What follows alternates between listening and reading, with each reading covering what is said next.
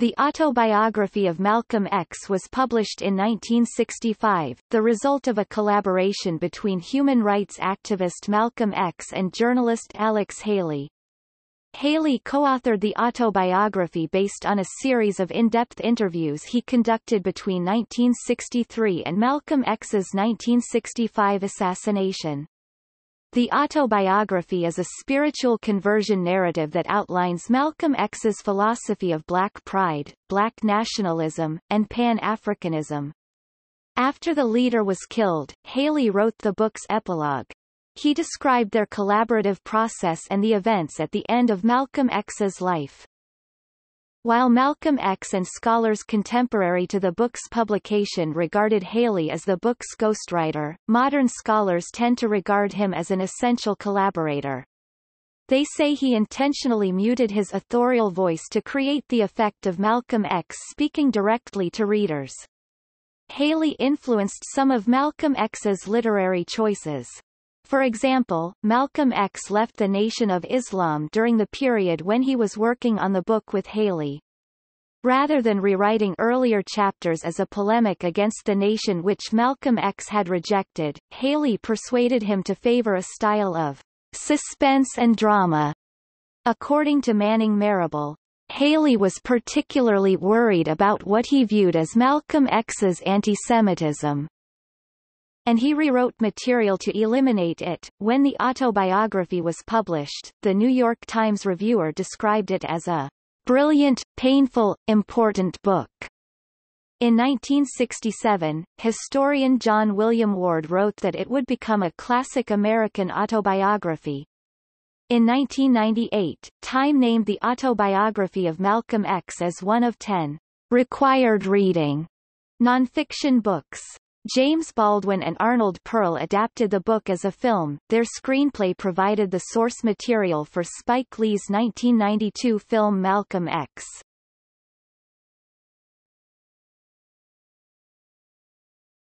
Topic. Summary.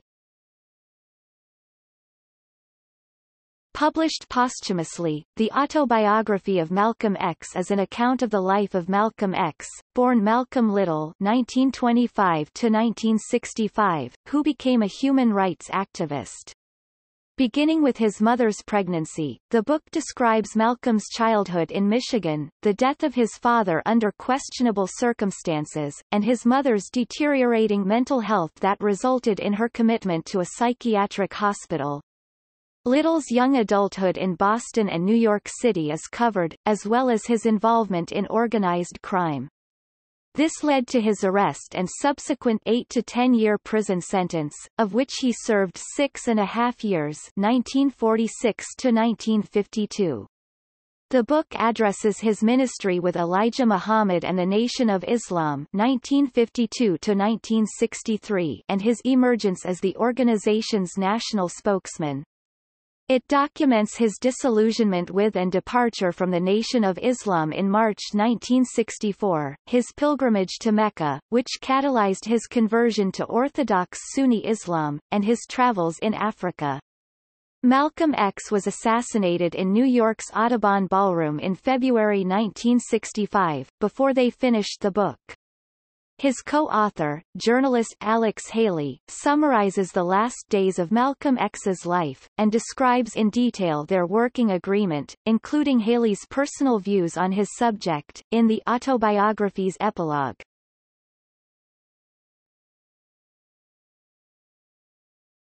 Topic. Genre.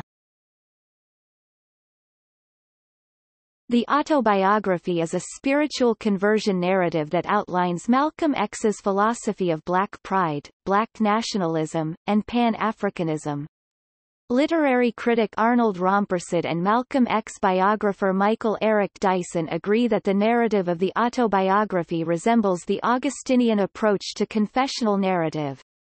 Augustine's Confessions and the Autobiography of Malcolm X both relate the early hedonistic lives of their subjects, document deep philosophical change for spiritual reasons, and describe later disillusionment with religious groups their subjects had once revered.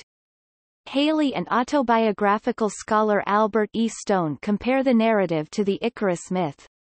Author Paul John Eakin and writer Alex Gillespie suggest that part of the autobiography's rhetorical power comes from the vision of a man whose swiftly unfolding career had outstripped the possibilities of the traditional autobiography he had meant to write, thus destroying the illusion of the finished and unified personality. In addition to functioning as a spiritual conversion narrative, the Autobiography of Malcolm X also reflects generic elements from other distinctly American literary forms, from the Puritan conversion narrative of Jonathan Edwards and the secular self-analyses of Benjamin Franklin, to the African American slave narratives. This aesthetic decision on the part of Malcolm X and Haley also has profound implications for the thematic content of the work, as the progressive movement between forms that is evidenced in the text reflects the personal progression of its subject. Considering this, the editors of the Norton Anthology of African American Literature assert that Malcolm's autobiography takes pains to interrogate the very models through which his persona achieves gradual self-understanding. His story's inner logic defines his life as a quest for an authentic mode of being, a quest that demands a constant openness to new ideas requiring fresh kinds of expression.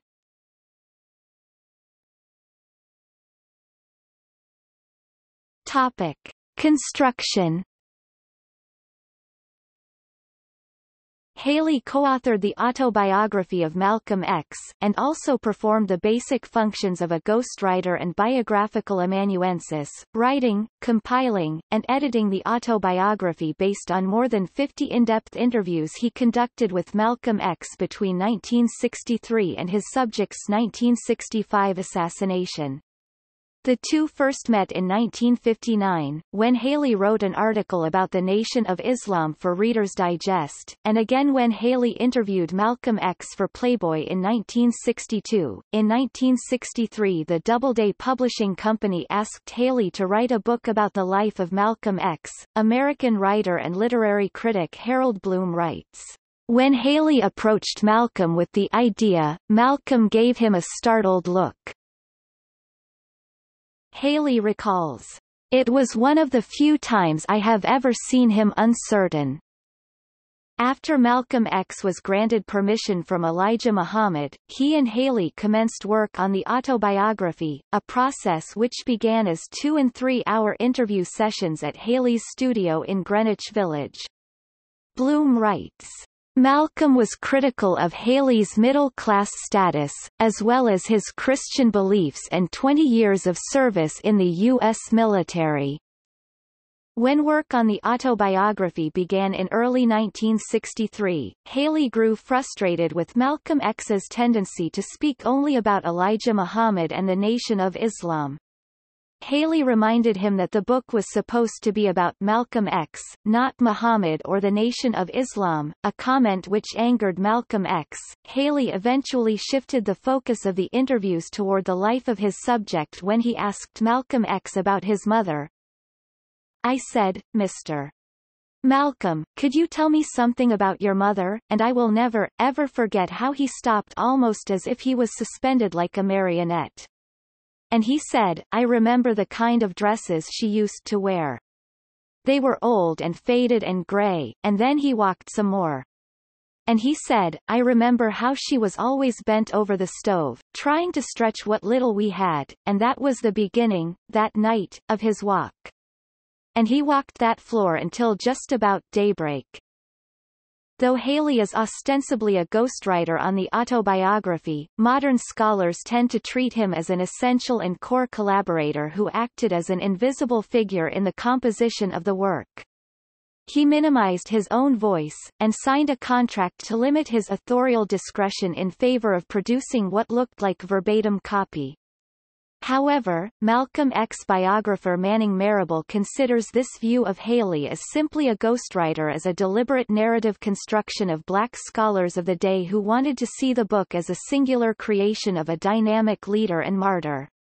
Marable argues that a critical analysis of the autobiography, or the full relationship between Malcolm X and Haley, does not support this view. He describes it instead as a collaboration. Haley's contribution to the work is notable, and several scholars discuss how it should be characterized.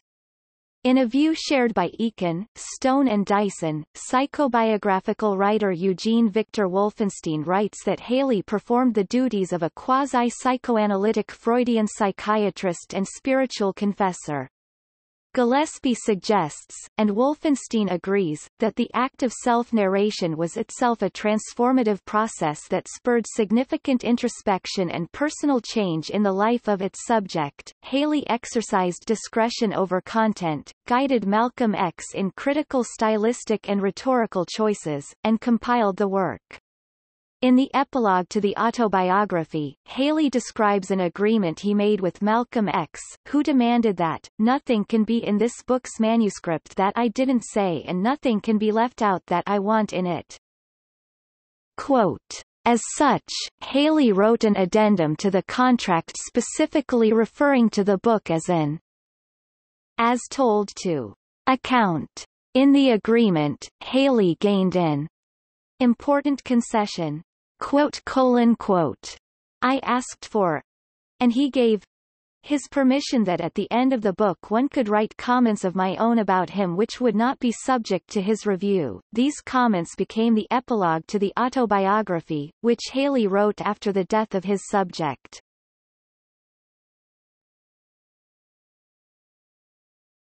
Topic: Narrative presentation. In Malcolm X, The Art of Autobiography, writer and professor John Edgar Wideman examines in detail the narrative landscapes found in biography. Wideman suggests that as a writer, Haley was attempting to satisfy multiple allegiances to his subject, to his publisher, to his editor's agenda, and to himself. Haley was an important contributor to the autobiography's popular appeal, writes Wideman.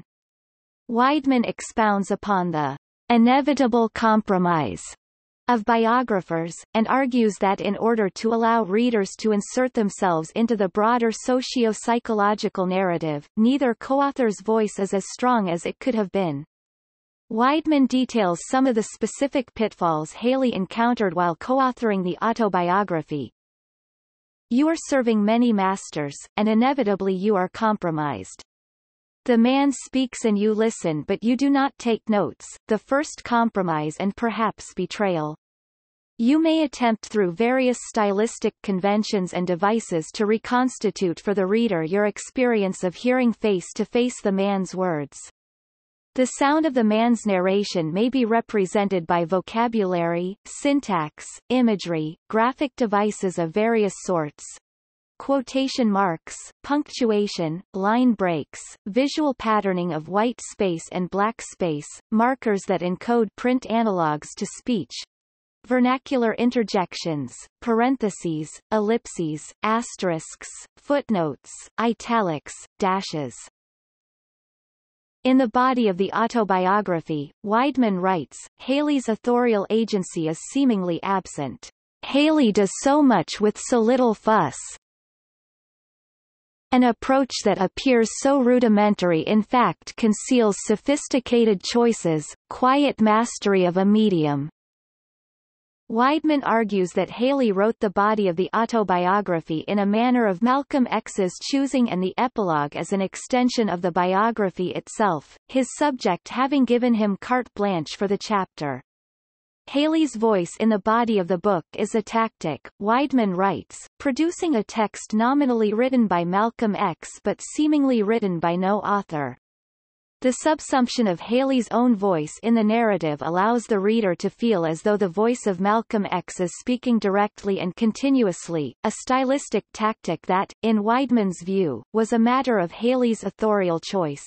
Haley grants Malcolm the tyrannical authority of an author, a disembodied speaker whose implied presence blends into the reader's imagining of the tale being told. In Two create one, the act of collaboration in recent Black autobiography, Ossie Guffey, Nate Shaw, and Malcolm X. Stone argues that Haley played an essential role in recovering the historical identity of Malcolm X. Stone also reminds the reader that collaboration is a cooperative endeavor, requiring more than Haley's prose alone can provide, convincing and coherent, as it may be. Though a writer's skill and imagination have combined words and voice into a more or less convincing and coherent narrative, the actual writer, Haley, has no large fund of memories to draw upon. The subjects Malcolm X memory and imagination are the original sources of the arranged story and have also come into play critically as the text takes final shape. Thus where material comes from, and what has been done to it are separable and of equal significance in collaborations. In Stone's estimation, supported by Weidman, the source of autobiographical material and the efforts made to shape them into a workable narrative are distinct, and of equal value in a critical assessment of the collaboration that produced the autobiography. While Haley's skills as writer have significant influence on the narrative's shape, Stone writes, they require a subject possessed of a powerful memory and imagination to produce a workable narrative. Topic: Collaboration between Malcolm X and Haley.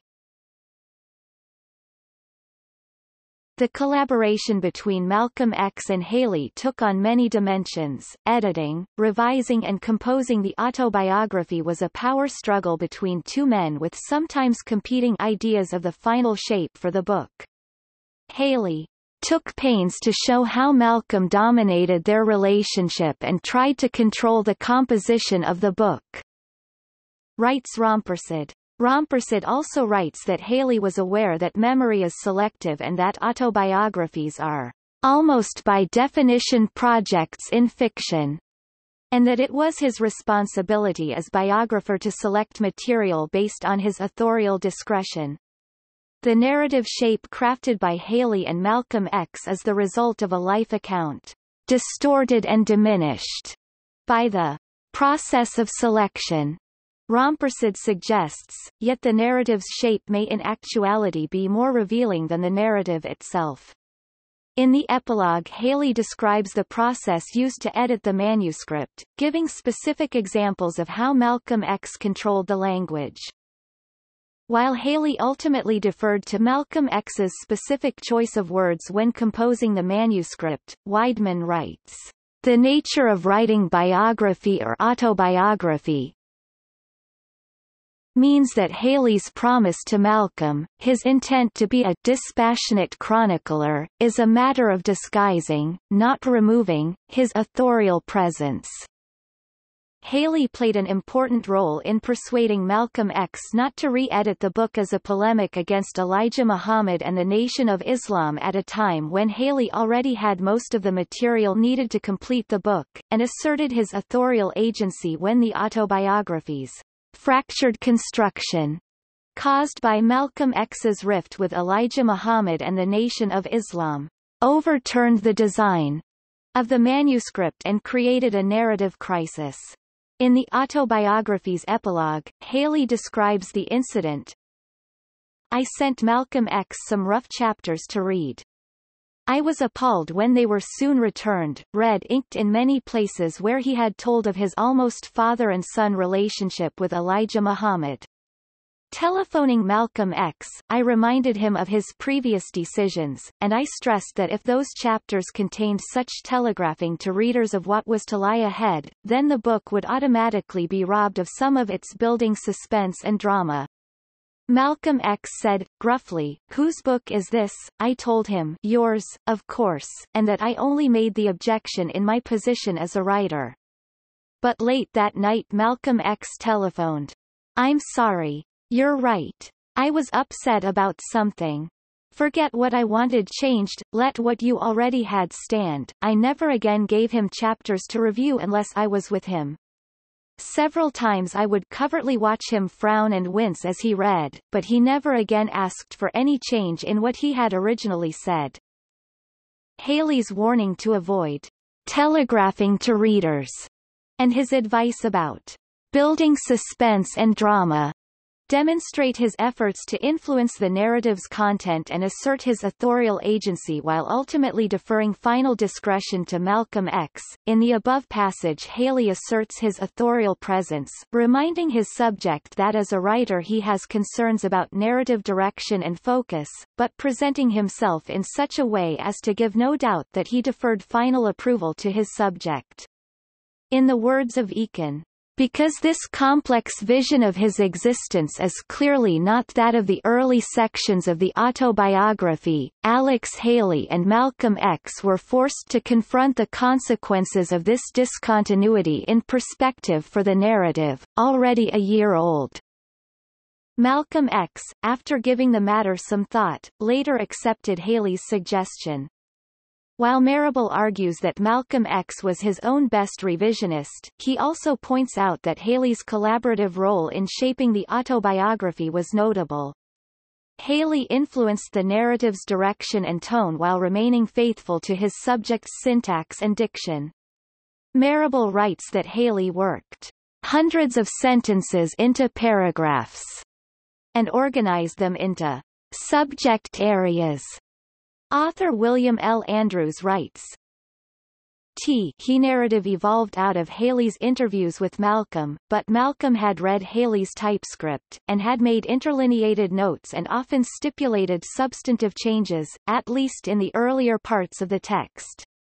As the work progressed, however, according to Haley, Malcolm yielded more and more to the authority of his ghostwriter, partly because Haley never let Malcolm read the manuscript unless he was present to defend it, partly because in his last months Malcolm had less and less opportunity to reflect on the text of his life because he was so busy living it, and partly because Malcolm had eventually resigned himself to letting Haley's ideas about effective storytelling take precedence over his own desire to denounce straightaway those whom he had once revered. Andrews suggests that Haley's role expanded because the book's subject became less available to micro-manage the manuscript, and Malcolm had eventually resigned himself to allowing Haley's ideas about effective storytelling to shape the narrative. Marable studied the autobiography manuscript, raw materials, archived by Haley's biographer, Anne Romaine, and described a critical element of the collaboration, Haley's writing tactic to capture the voice of his subject accurately, a disjoint system of data mining that included notes on scrap paper, in-depth interviews, and long, freestyle discussions. Marable writes, Malcolm also had a habit of scribbling notes to himself as he spoke. Haley would secretly pocket these sketchy notes and reassemble them in a sub rosa attempt to integrate Malcolm X's subconscious reflections into the workable narrative. This is an example of Haley asserting authorial agency during the writing of the autobiography, indicating that their relationship was fraught with minor power struggles. Weidman and Rompersid agree with Marable's description of Haley's book writing process. The timing of the collaboration meant that Haley occupied an advantageous position to document the multiple conversion experiences of Malcolm X, and his challenge was to form them, however incongruent, into a cohesive workable narrative. Dyson suggests that profound personal, intellectual, and ideological changes led him to order events of his life to support a mythology of metamorphosis and transformation. Marable addresses the confounding factors of the publisher and Haley's authorial influence, passages that support the argument that while Malcolm X may have considered Haley a ghostwriter, he acted in actuality as a co-author, at times without Malcolm X's direct knowledge or expressed consent. Although Malcolm X retained final approval of their hybrid text, he was not privy to the actual editorial processes superimposed from Haley's side. The Library of Congress held the answers. This collection includes the papers of Doubleday's then executive editor, Kenneth McCormick, who had worked closely with Haley for several years as the autobiography had been constructed. As in the Romaine papers, I found more evidence of Haley's sometimes weekly private commentary with McCormick about the laborious process of composing the book. They also revealed how several attorneys retained by Doubleday closely monitored and vetted entire sections of the controversial text in 1964, demanding numerous name changes, the reworking and deletion of blocks of paragraphs, and so forth. In late 1963, Haley was particularly worried about what he viewed as Malcolm X's antisemitism. He therefore rewrote material to eliminate a number of negative statements about Jews in the book manuscript, with the explicit covert goal of getting them past Malcolm X, without his co-author's knowledge or consent. Thus, the censorship of Malcolm X had begun well prior to his assassination. Marable says the resulting text was stylistically and ideologically distinct from what Marable believes Malcolm X would have written without Haley's influence, and it also differs from what may have actually been said in the interviews between Haley and Malcolm X.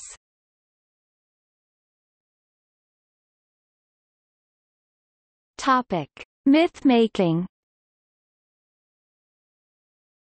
In Making Malcolm, The Myth and Meaning of Malcolm X, Dyson criticizes historians and biographers of the time for repurposing the autobiography as a transcendent narrative by a mythological Malcolm X without being critical enough of the underlying ideas. Further, because much of the available biographical studies of Malcolm X have been written by white authors, Dyson suggests their ability to interpret black experience is suspect. The Autobiography of Malcolm X, Dyson says, reflects both Malcolm X's goal of narrating his life story for public consumption and Haley's political ideologies. Dyson writes, "The Autobiography of Malcolm X has been criticized for avoiding or distorting certain facts. Indeed, the autobiography is as much a testament to Haley's ingenuity in shaping the manuscript as it is a record of Malcolm's attempt to tell his story." Rompersid suggests that Haley understood autobiographies as almost fiction.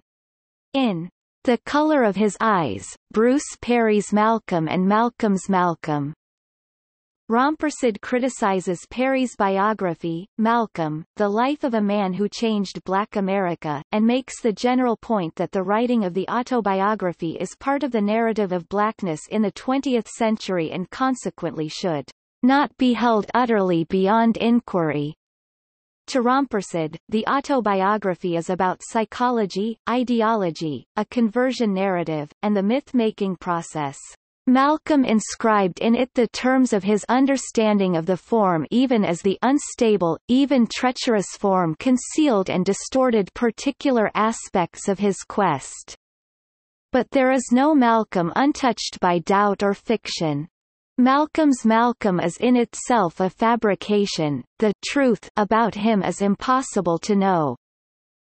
Rompersid suggests that since his 1965 assassination, Malcolm X has become the desires of his admirers, who have reshaped memory, historical record and the autobiography according to their wishes, which is to say, according to their needs as they perceive them. Further, Rompersid says, many admirers of Malcolm X perceive accomplished and admirable figures like Martin Luther King Jr., and W.E.B. Du Bois inadequate to fully express black humanity as it struggles with oppression, while Malcolm is seen as the apotheosis of black individual greatness. He is a perfect hero. His wisdom is surpassing, his courage definitive, his sacrifice messianic. Rompersid suggests that devotees have helped shape the myth of Malcolm X. Author Joe Wood writes, He autobiography iconizes Malcolm twice, not once. Its second Malcolm, the El Hajj Malik El Shabazz finale, is a mask with no distinct ideology. It is not particularly Islamic, not particularly nationalist, not particularly humanist. Like any well-crafted icon or story, the mask is evidence of its subject's humanity, of Malcolm's strong human spirit. But both masks hide as much character as they show. The first mask served a nationalism Malcolm had rejected before the book was finished, the second is mostly empty and available. To Eakin, a significant portion of the autobiography involves Haley and Malcolm X shaping the fiction of the completed self. Stone writes that Haley's description of the autobiography's composition makes clear that this fiction is especially misleading in the case of Malcolm X. Both Haley and the autobiography itself are out of phase with its subject's life and identity. Dyson writes, Lewis Lomax says that Malcolm became a lukewarm integrationist. Peter Goldman suggests that Malcolm was improvising, that he embraced and discarded ideological options as he went along. Albert Cleage and Oba Tashaka hold that he remained a revolutionary black nationalist. And James Hal Cone asserts that he became an internationalist with a humanist bent. Marable writes that Malcolm X was a committed internationalist and black nationalist at the end of his life, not an integrationist, noting, "What I find in my own research is greater continuity than discontinuity." Marable, in Rediscovering Malcolm's Life, A Historian's Adventures in Living History, critically analyzes the collaboration that produced the autobiography. Marable argues autobiographical memoirs are inherently biased, representing the subject as he would appear with certain facts privileged, others deliberately omitted. Autobiographical narratives self-censor, reorder event chronology, and alter names. According to Marable, nearly everyone writing about Malcolm X has failed to critically and objectively analyze and research the subject properly. Marable suggests that most historians have assumed that the autobiography is veritable truth, devoid of any ideological influence or stylistic embellishment by Malcolm X or Haley. Further, Marable believes the most talented revisionist of Malcolm X was Malcolm X, who actively fashioned and reinvented his public image and verbiage so as to increase favor with diverse groups of people in various situations. Haley writes that during the last months of Malcolm X's life, uncertainty and confusion about his views were widespread in Harlem, his base of operations. In an interview 4 days before his death, Malcolm X said, "I'm man enough to tell you that I can't put my finger on exactly what my philosophy is now, but I'm flexible." Malcolm X had not yet formulated a cohesive black ideology at the time of his assassination and, Dyson writes, was experiencing a radical shift in his core personal and political understandings.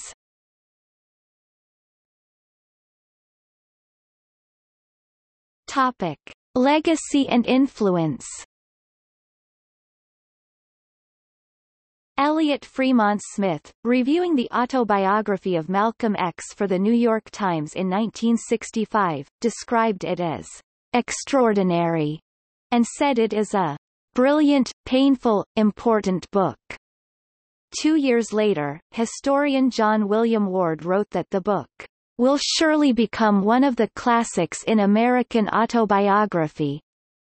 Bayard Rustin argued the book suffered from a lack of critical analysis, which he attributed to Malcolm X's expectation that Haley be a chronicler, not an interpreter.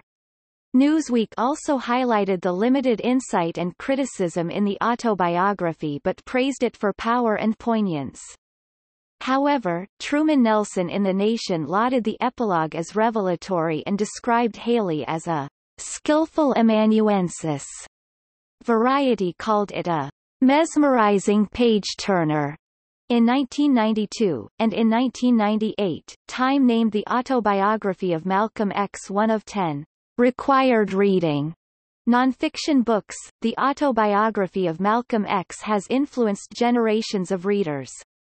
In 1990, Charles Solomon writes in the Los Angeles Times, "Unlike many 60s icons, the Autobiography of Malcolm X, with its double message of anger and love, remains an inspiring document." Cultural historian Howard Bruce Franklin describes it as one of the most influential books in late 20th century American culture, and the concise Oxford Companion to African American Literature credits Haley with shaping what has undoubtedly become the most influential 20th-century African-American autobiography. Considering the literary impact of Malcolm X's autobiography, we may note the tremendous influence of the book, as well as its subject generally, on the development of the Black Arts movement. Indeed, it was the day after Malcolm's assassination that the poet and playwright, Amiri Baraka, established the Black Arts Repertory Theatre, which would serve to catalyze the aesthetic progression of the movement. Writers and thinkers associated with the Black Arts movement found in the autobiography an aesthetic embodiment of his profoundly influential qualities, namely, the vibrancy of his public voice, the clarity of his analyses of oppression's hidden history and inner logic, the fearlessness of his opposition to white supremacy, and the unconstrained ardor of his advocacy for revolution, by any means necessary. Bell Hooks writes, "When I was a young college student in the early 70s, the book one read which revolutionized my thinking about race and politics was the Autobiography of Malcolm X." David Bradley adds, "She Hooks is not alone. Ask any middle-aged socially conscious intellectual to list the books that influenced his or her youthful thinking, and he or she will most likely mention the Autobiography of Malcolm X. Some will do more than mention it. Some will say that they picked it up by accident, or maybe by assignment, or because a friend pressed it on them, and that they approached the reading of it without great expectations, but somehow that book took hold of them, got inside them, altered their vision, their outlook, their insight, changed their lives." Max Elbaum concurs, writing that, "The Autobiography of Malcolm X was without question the single most widely read and influential book among young people of all racial backgrounds who went to their first demonstration sometime between 1965 and 1968. At the end of his tenure as the first African-American U.S. Attorney General, Eric Holder selected the Autobiography of Malcolm X when asked what book he would recommend to a young person coming to Washington, D.C.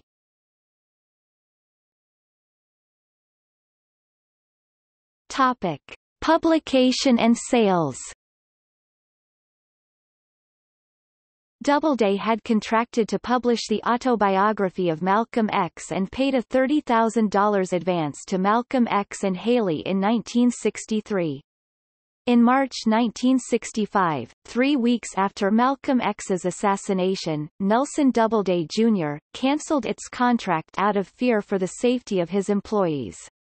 Grove Press then published the book later that year. Since the Autobiography of Malcolm X has sold millions of copies, Marable described Doubleday's choice as the most disastrous decision in corporate publishing history. The Autobiography of Malcolm X has sold well since its 1965 publication.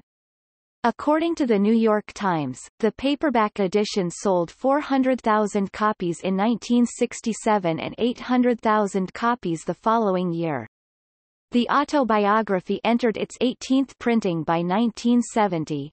The New York Times reported that 6 million copies of the book had been sold by 1977. The book experienced increased readership and returned to the bestseller list in the 1990s, helped in part by the publicity surrounding Spike Lee's 1992 film Malcolm X. Between 1989 and 1992, sales of the book increased by 300%.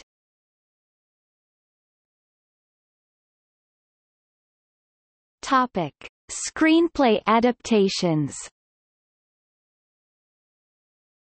In 1968, film producer Marvin Worth hired novelist James Baldwin to write a screenplay based on the autobiography of Malcolm X. Baldwin was joined by screenwriter Arnold Pearl, who died in 1971 before the screenplay could be finished. Baldwin developed his work on the screenplay into the book One Day, When I Was Lost, a scenario based on Alex Haley's The Autobiography of Malcolm X, published in 1972. Other authors who attempted to draft screenplays include playwright David Mamet, novelist David Bradley, author Charles Fuller, and screenwriter Calder Willingham. Director Spike Lee revised the Baldwin-Pearl script for his 1992 film Malcolm X.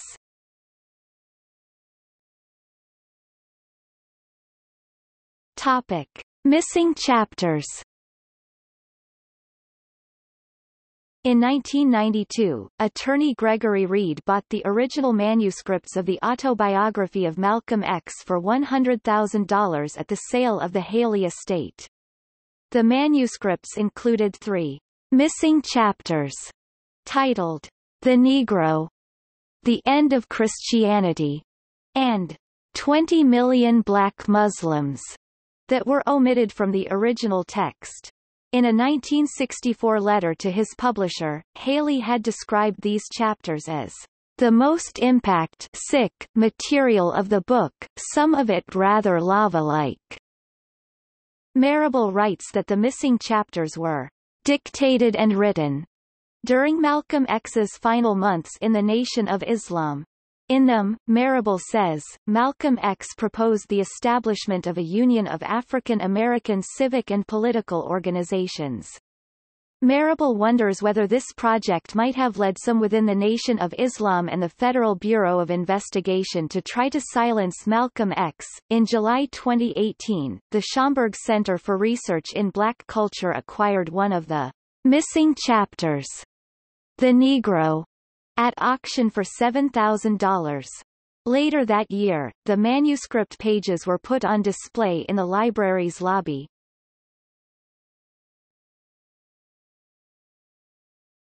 Topic: Editions. The book has been published in more than 45 editions and in many languages, including Arabic, German, French, Indonesian. Important editions include Topic: Notes.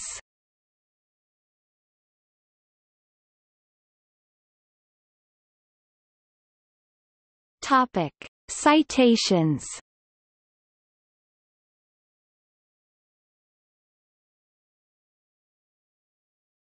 Topic: Sources.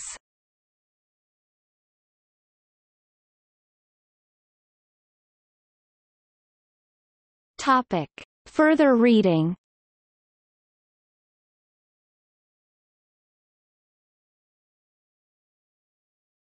Topic: External links. Official website of the estate of Malcolm X. The Malcolm X Project at Columbia University. Malcolm, website on the life and legacy of Malcolm X. Malcolm Little, Malcolm X, file at Federal Bureau of Investigation. Alex Haley's 1963 Playboy interview of Malcolm X. Cisse, LEMN, August 20, 2015. Malcolm X's autobiography didn't change me, it saved me. The Guardian.